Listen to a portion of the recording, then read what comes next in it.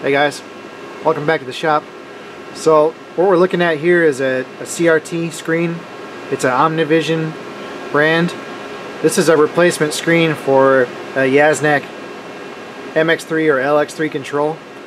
The machine uses a TTL video signal. So it has a vertical sync, a horizontal sync, and an intensity, all in TTL or digital format basically. And what you can see on the screen is basically there's 3 duplicate images and they're kind of offset diagonally. So there's something wrong with the horizontal sync, and it's got an adjustment for horizontal hold. And if I adjust the horizontal hold, you can see it latches there, but it still actually has 2 versions of the image. And then here it has 3 versions of the image. So something's wrong with the horizontal oscillator or the horizontal sync signal. So let's see what we can figure out. Alright, real quick, I couldn't find a schematic for this exact CRT, but I found one that's, I think, pretty close. And this chip right here, this MC1391 chip, is the control for the horizontal section of the CRT. And it's an 8-pin chip. So pin 3 right here is the horizontal sync input. So that comes from pin 6 on the edge connector of the card. And then pin 7 is the oscillator. And pin 1 is the driver that goes out to these 2 transistors, which actually drives the flyback transformer. So here's your flyback transformer here. And then it's going to get feedback on pin 4. And then pin 4 is supposed to work with pin 5 to shift the oscillator to make everything match up. So I'm not an expert about CRTs, but from what I gather, this output here to these transistors should be roughly the same as the horizontal sync frequency. Okay, so what you're seeing on the scope, the top channel 1 is hooked up to pin 3, which is the horizontal sync input coming from the machine. And then channel 2 is hooked up to pin 1, which is driving the output transistor that runs the whole entire horizontal section of this CRT.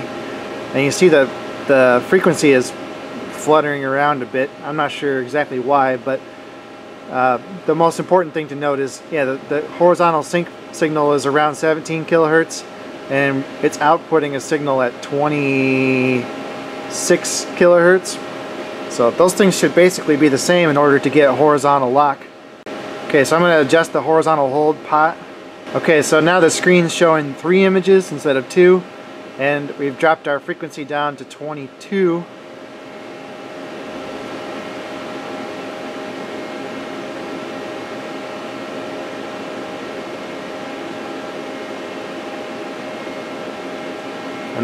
So we're going from 22, maybe 23 kilohertz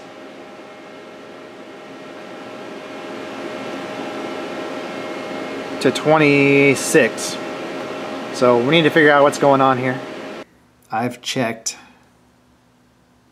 this capacitor, this capacitor, this capacitor, all the resistors, this capacitor, this capacitor. And everything has checked out okay so far. I've checked the ESR on every electrolytic capacitor in the board, and they all seem to be good. So I'm starting to think that maybe just this IC is bad. Okay, so I ordered and received a new horizontal driver chip for this CRT, and I'm going to go ahead and install that. I actually bought 2, and I could not find a compatible new replacement, so I had to buy some NOS chips off of eBay. I've never had any luck taking these ICs out in one piece, especially because this is a double-sided PCB, so you can get in real trouble trying to take those out, you know, in one piece. So I'm just going to go ahead and cut the legs and remove it that way.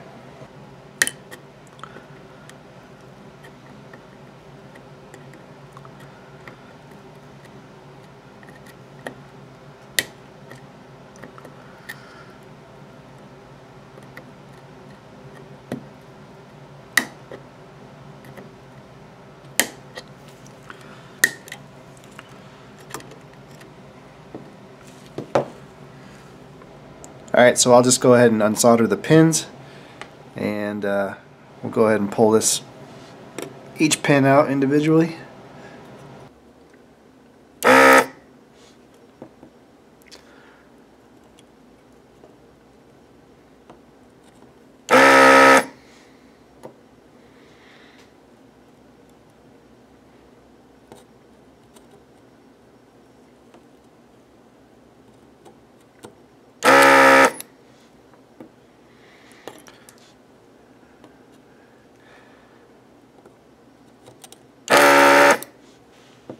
Okay, that's it.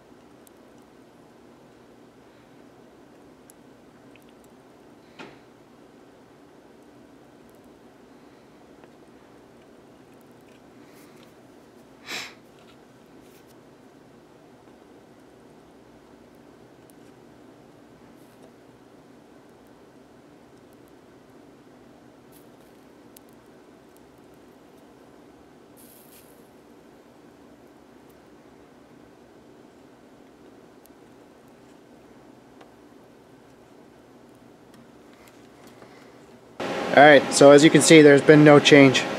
So obviously we have not found the problem. Okay, so it's working, kind of.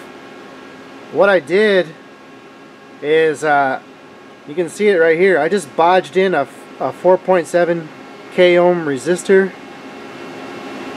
into the oscillator circuit.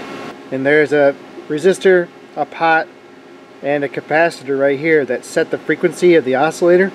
And I just couldn't get the oscillator frequency to go below 22 kilohertz, and it needs to be like 17 kilohertz in order to play nice with this TTL signal.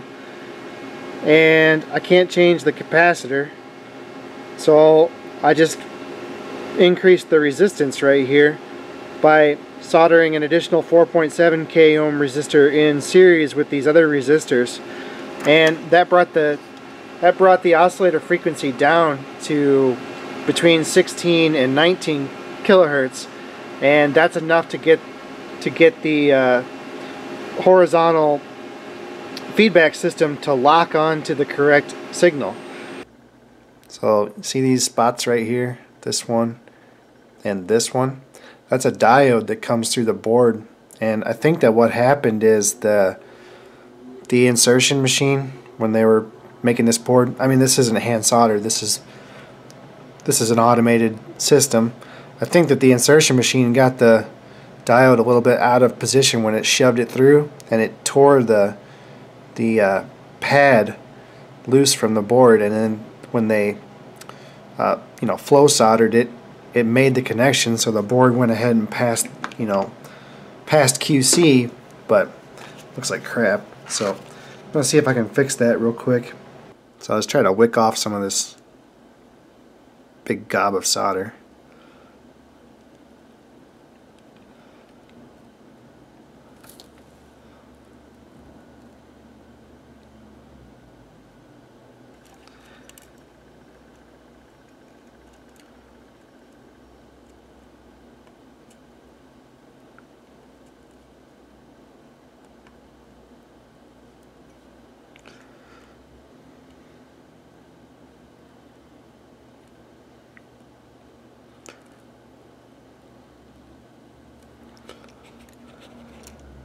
Okay, so this side looks like it's actually okay. It's just the other side that's actually torn.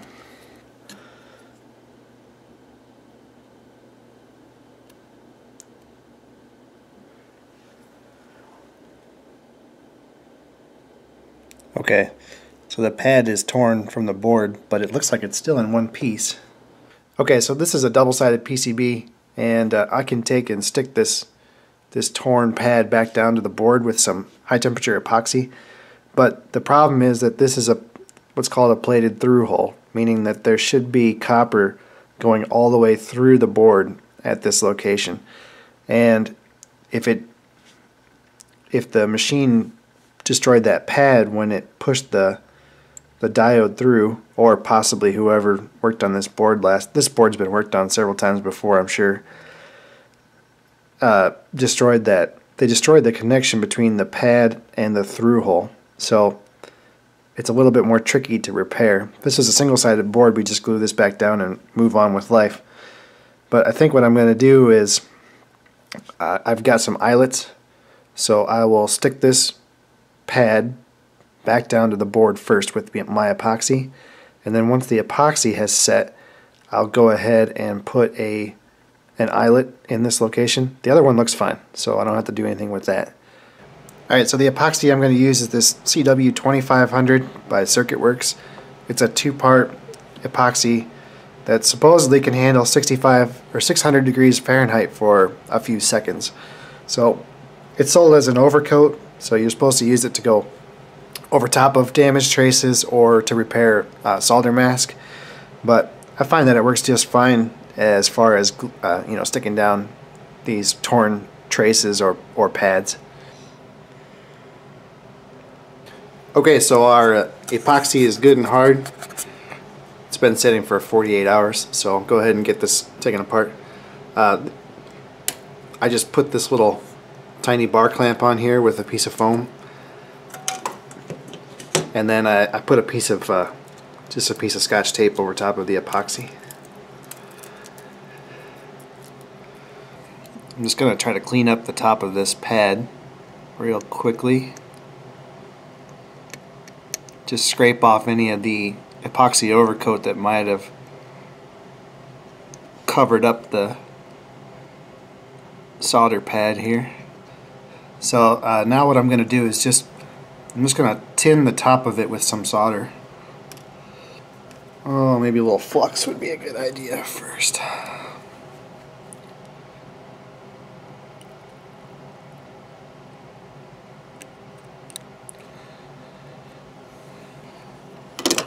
Now you don't need much, but we need something for the new pin.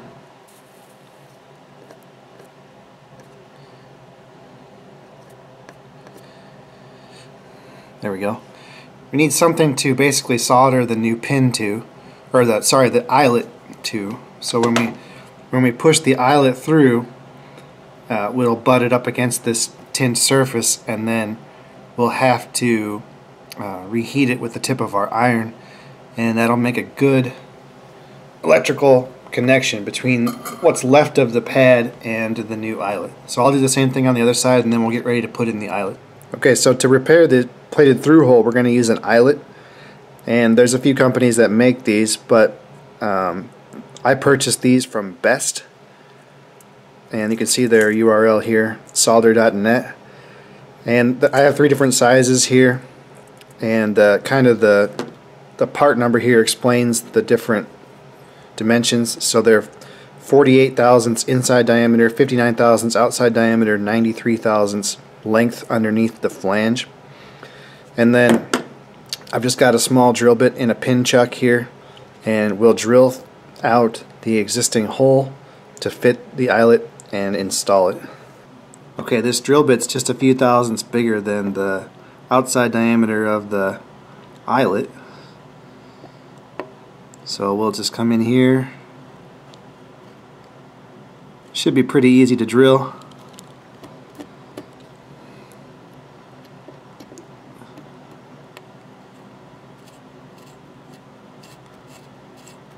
Just turning it by hand.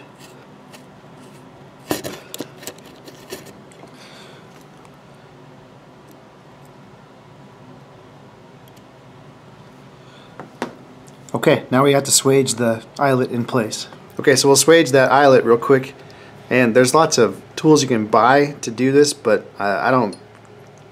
If you're reasonably equipped in the shop, you don't need them. So what I use is, this is a center punch here, and then I've got a small prick punch a flat punch, and then this sharp scriber. So what we're going to do, it doesn't take hardly any force to actually do this. These eyelets are made from really thin, a thin type of copper, and you can easily swage them by hand. So what I'm going to do is carefully set the flange side of the eyelet on the center punch, like so. Okay, so now the eyelet is sitting on top of the center punched mark, and we're just going to push down and then kind of orbit around with this scribing tool.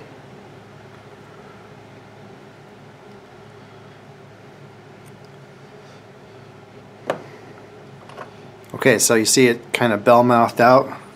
Now I'll use this prick punch. It's a little bit fatter, and just do the same thing.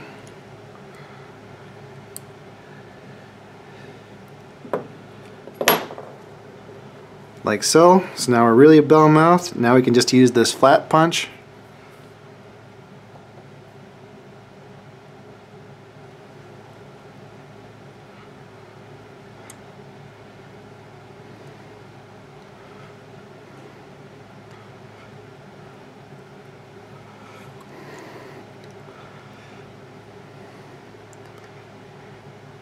Okay, you see that? It looks pretty darn good to me.